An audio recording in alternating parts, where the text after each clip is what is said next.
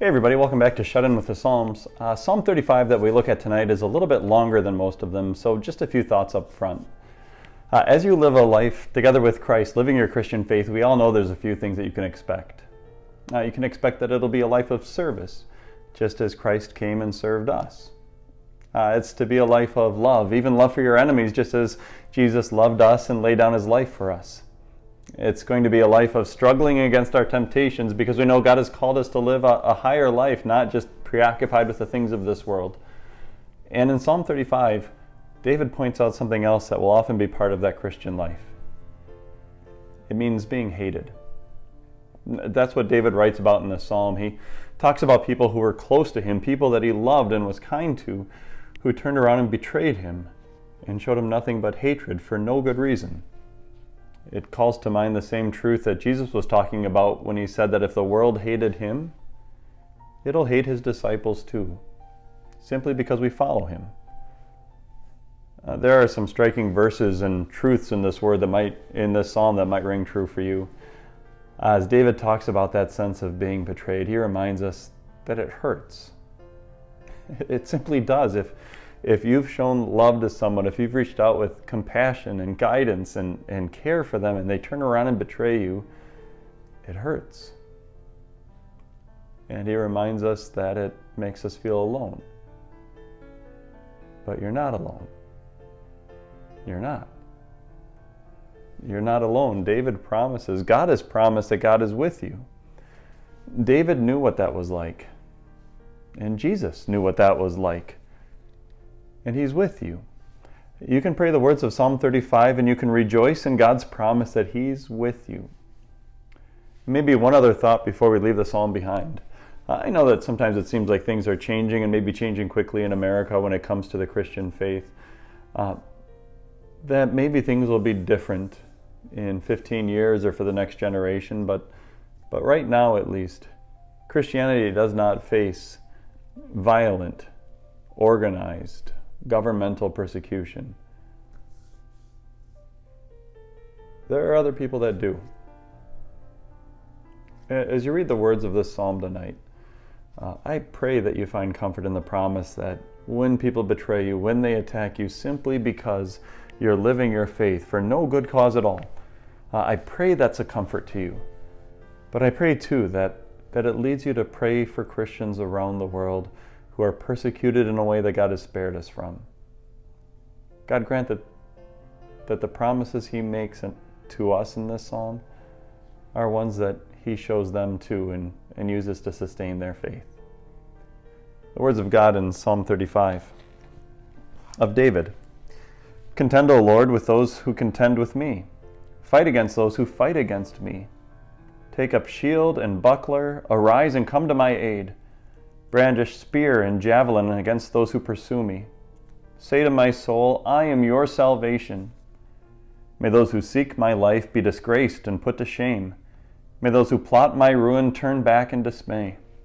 May they be like chaff before the wind, with the angel of the Lord driving them away. May their path be dark and slippery, with the angel of the Lord pursuing them. Since they hid their net for me without cause, and without cause dug a pit for me, may ruin overtake them by surprise. May the net they hid entangle them. May they fall into the pit to their ruin. Then my soul will rejoice in the Lord and delight in his salvation. My whole being will exclaim, who is like you, O Lord?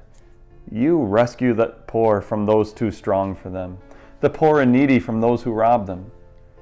Ruthless witnesses come forward. They question me on things I know nothing about.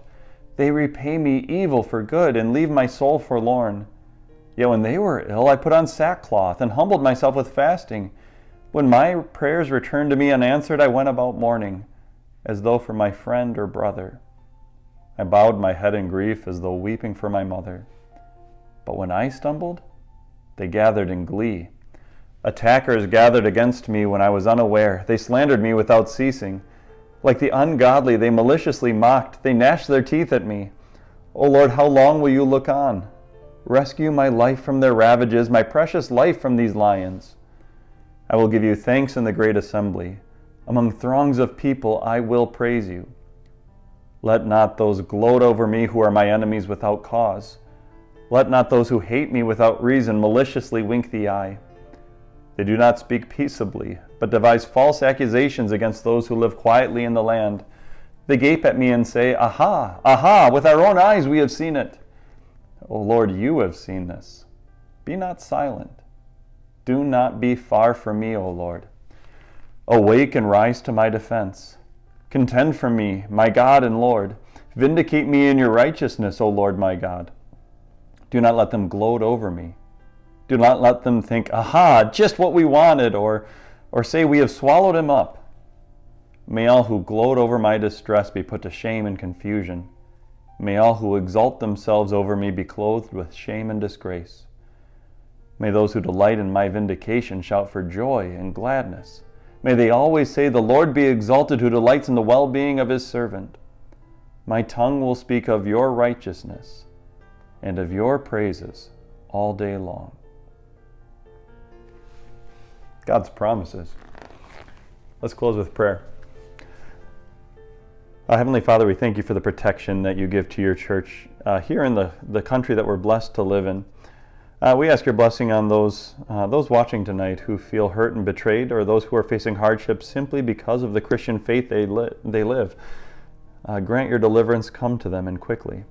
And we ask, O Lord, especially your hand of mercy on our brothers and sisters in faith whom we have not yet met, who are living and holding on to their faith in countries where persecution is so rampant, where their faith brings loss of income, loss of safety, even loss of life.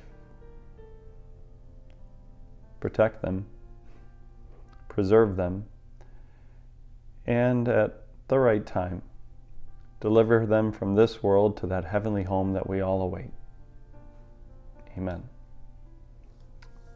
That's it for tonight. God bless your evening. Looking forward to seeing you again soon.